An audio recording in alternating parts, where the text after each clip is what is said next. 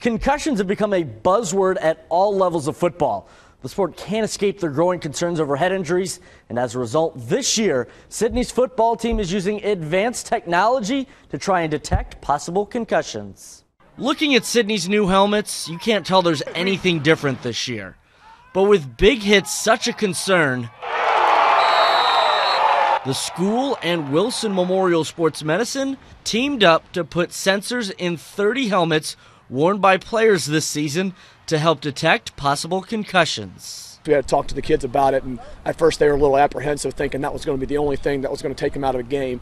And we said, it's just another tool. While the players and coaches weren't sure what to expect, it was also unknown territory for the team's athletic trainer. The program does everything itself, and if I need it, it alerts me, and then I can tend to the athletes. So it's actually been a lot easier than I thought it would be. It's a great tool to have because I'm not always there and able to see every play. Even the players don't think about the difference anymore. Offensive lineman Devin Rogers is one of the players with the sensor in his helmet. I liked it a lot. It's a little more comfortable, a little more cushioned than what it was last year.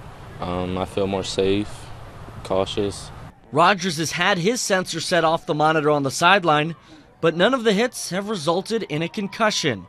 And when the team first got the new gear, of course, they had to test it out. It takes a hard hit for those things to go off. And I mean, it's within reason. It'll tell you if you got hit hard enough, but it's a hard hit. Every time that I've been alerted, everybody's been okay, so hopefully it continues. While the Riddell InSite response system doesn't prevent concussions, the new technology has been a beneficial tool so far this season for the Yellow Jackets. Sometimes our sport gets under attack a little bit.